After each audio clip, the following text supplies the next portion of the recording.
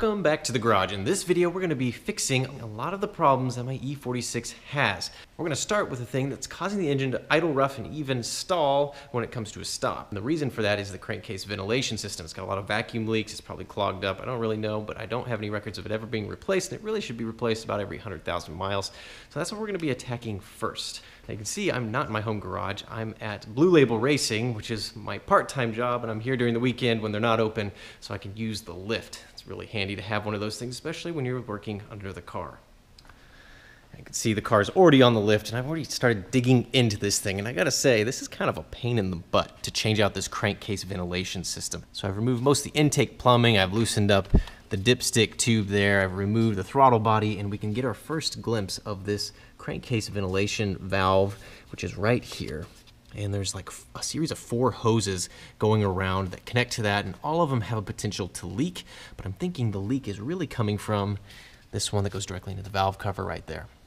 So I'm just going to keep cracking on here. While I have everything taken apart, I'll likely replace the oil filter housing gasket, which requires removing the alternator, and I'll also replace the Vanos high pressure oil feed line right there because it's leaking quite a bit as well. This is incredibly fragile stuff, and it definitely needed replaced. Just look at this.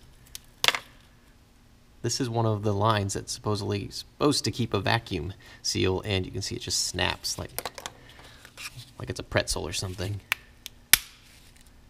That's bad. So, if you have an E46 and you haven't done this yet, do it.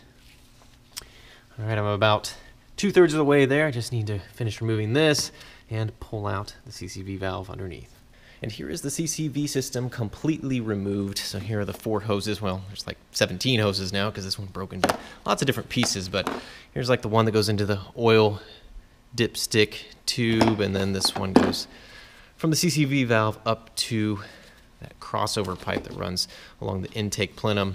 And this is the one that hangs down to the CCV valve. And I mean, these are all just old, brittle pieces of plastic. I'm pretty sure in the 200,000 miles of this car's life, these have never been changed out. So I also pulled out the dipstick tube. I've seen videos on how to remove these on other E46s, but man, it is a real pain to do it on these all-wheel drive ones. There's some extra componentry down there that makes this very difficult to get out. You just kind of have to force it out. There's an O-ring down here that you want to make sure you replace because that can lead to another vacuum leak if you're not careful. Here's the CCV valve itself. You know, it might be okay. I don't know, you really can't tell. It's got a little diaphragm inside. Doesn't look like there's any cracks in it at least, but it's definitely something you want to replace while you're in there. So here's the throttle body. It's actually looking really clean. Here's the DISA valve. Looks pretty good. Didn't have any problems with that. But while I'm doing all this, of course, I'm replacing all these things, and here is a complete CCV valve kit that you can buy online. And it comes with all the O-rings you need to reseal everything. So these are 6 O-rings that go on top of the intake plenum, this little crossover type pipe. And then here's the new valve. Here's a new throttle body gasket. All of the hoses you need. Here's, I think, the idle control valve gasket, O-rings, such and so forth. So, and then we've got new intake boots as well. I don't know if the ones I have on there are bad or anything, but putting new ones in there will just tell you that they're not going to be bad in the near future. Now, before I start putting the CCV valve system stuff back in there, I am going to attack this, the oil filter housing gasket. And also, while I'm there, I'm going to be replacing that Vanos high pressure oil feed line. Let's get to it. Now, to get to the pieces I need to, I need to remove the fan clutch off the front of the engine, which means I got to drain the coolant because I need to remove the top radiator hose. And now I'm draining the coolant. I'm seeing that it's filled with green coolant. That's how you know this BMW has not really been well maintained. It should be blue coolant only in this system. Oh well, we'll fill it back up with the correct stuff. Alright, so I think I've got everything removed, the alternators out of the way. The power steering pump bolts have been removed, so it's just kind of free hanging there. Now there's 6 bolts that hold this entire assembly in place. I've already drained the oil, as you can see there. I'm going to be doing an oil change on this engine anyways. So let's get that thing off the car. So there is our oil filter housing O-ring gasket type thing. And at least it's still slightly pliable. This is a very common oil leak point for these engines.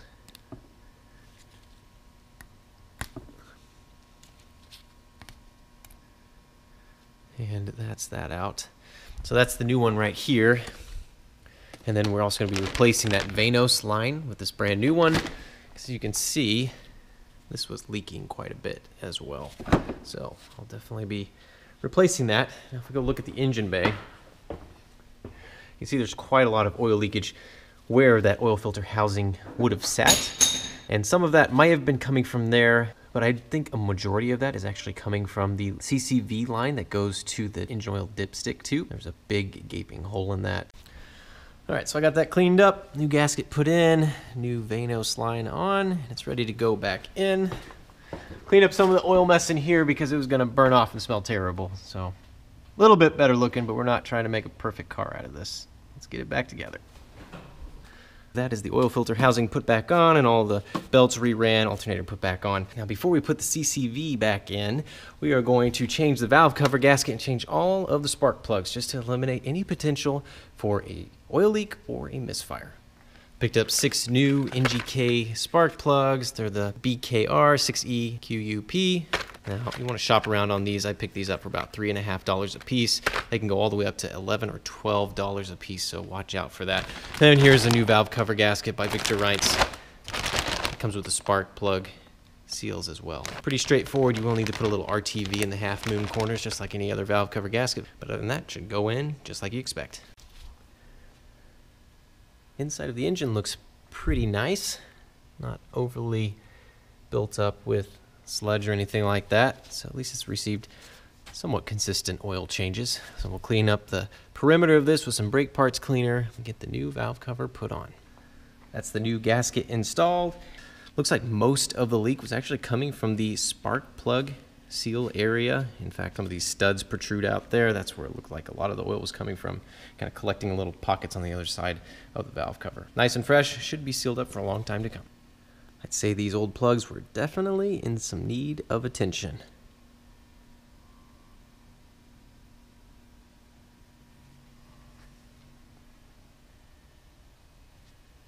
This is the first time I've had the car in there to give it a thorough inspection underneath, and while I'm fairly impressed with the underside of it, it looks pretty much rust-free, as I had originally thought. I found some other suspension and drivetrain related issues that definitely need to be addressed. So first of all, there's this ride height sensor type mechanism with a broken rod here that I'll need to repair. I think this has to do with the leveling, auto leveling headlights that are on the car, so I'll need to fix that. And then something is definitely wrong with this CV axle here. Watch what happens when I turn the other wheel. That's not looking so good.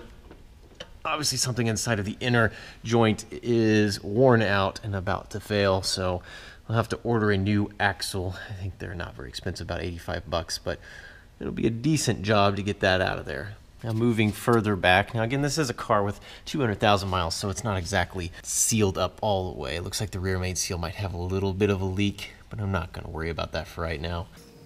Transmission is damp.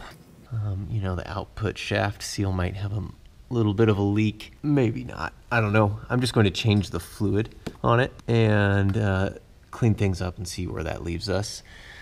Of course, here's our transfer case, and we'll be changing the fluid on that. Here is the fuel filter. I've got a new one of those. The cover that goes around it looks really rusty, but that's just a piece of tin metal. Go on back. See, these cross braces are rusty, but they're pretty thick steel. I'm not too worried about that at all. Exhaust looks decent, at least no holes in it.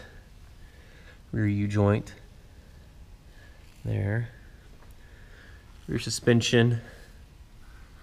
Yeah, looks like a car from the Midwest, but nothing too crazy bad, except for that brake line that doesn't look so good. Rear differential, we'll change the fluid on that.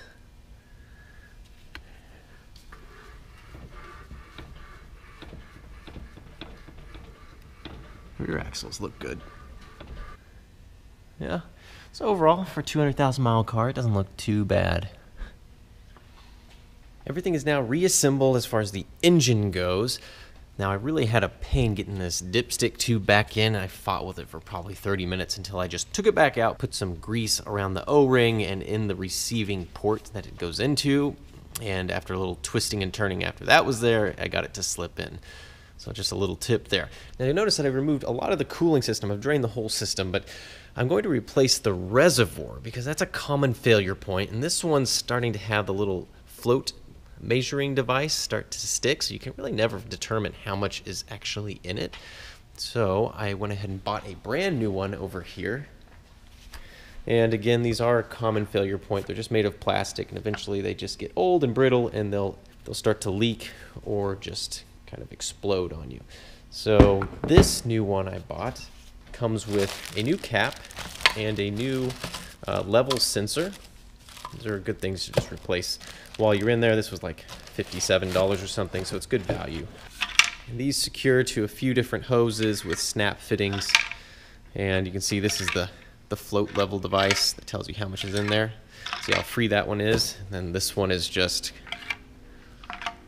it'll come out with gravity, but with fluid it doesn't actually get pushed up. You can see it's starting to discolor, and this is just an old piece and it needs to be replaced.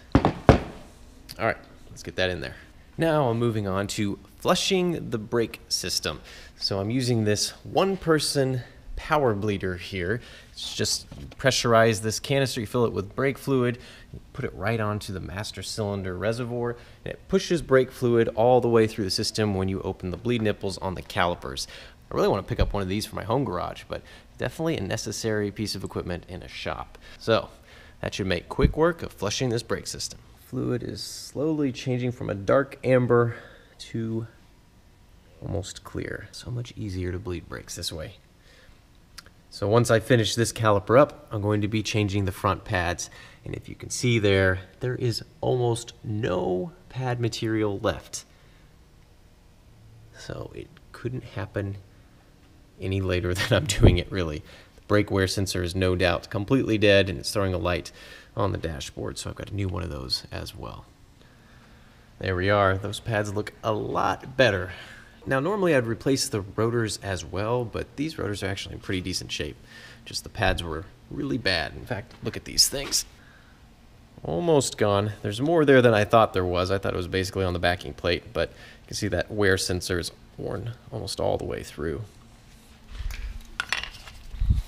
The other side's pretty much even, so that means the caliper wasn't sticking or anything. I re-lubricated the sliding pins and installed a new brake wire, so that should get rid of the light on the dashboard.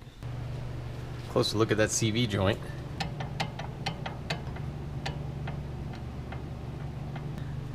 I don't know about you, but I think these pads are ready for a track day. Alright, so the coolant system is topped up and bled. I ended up having to replace this top radiator hose because this plastic joint piece was cracked somewhere. I can't even see it. It must be a hairline crack that only shows up with water. So I ran down to Napa. Thankfully they had one of these in stock, 30 bucks, and now it's installed. Now we need to put the air filter housing back in, but the air filter is looking very, very past it. Yeah, luckily we've got a brand new one over here. That's looking much, much better.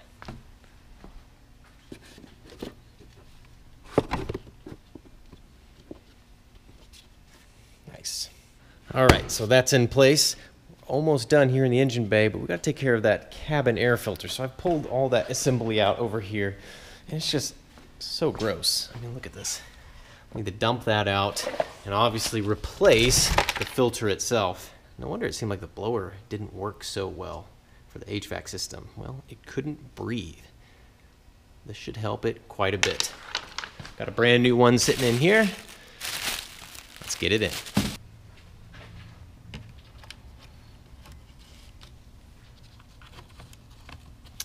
And that's done.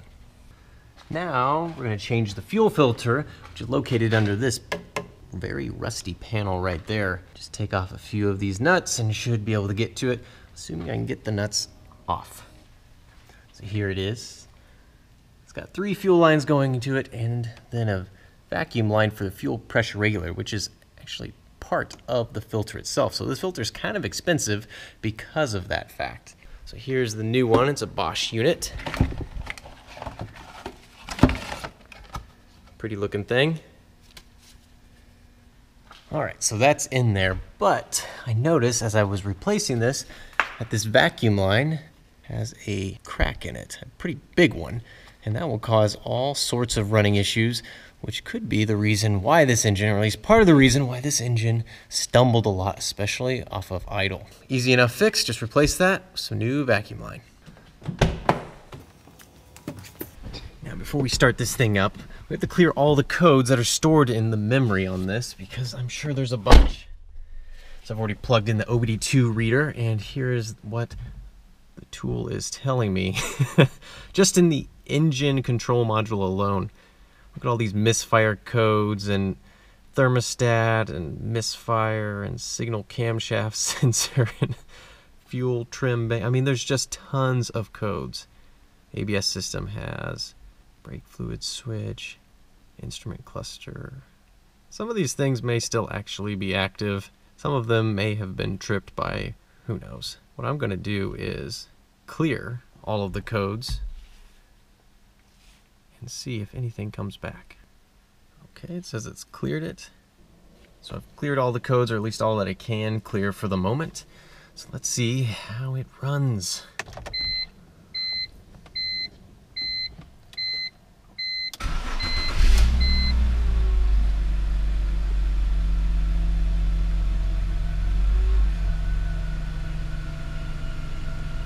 Oh my gosh. It runs like brand new. Wow. Listen to how smooth that sounds. Still haven't put the covers back on because I just want to make sure nothing's leaking. And I also want to clean up in here. It is like new. That engine's running so sweet. That is that smooth BMW inline six that you just wish for.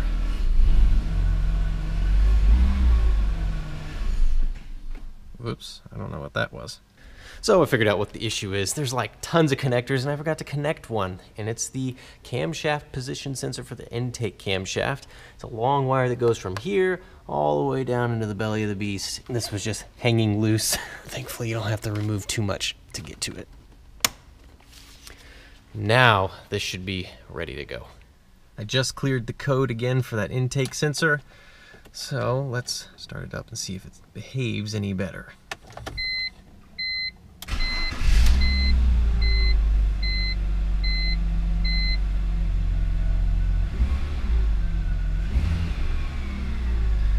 It sure does seem so. This engine feels really, really strong.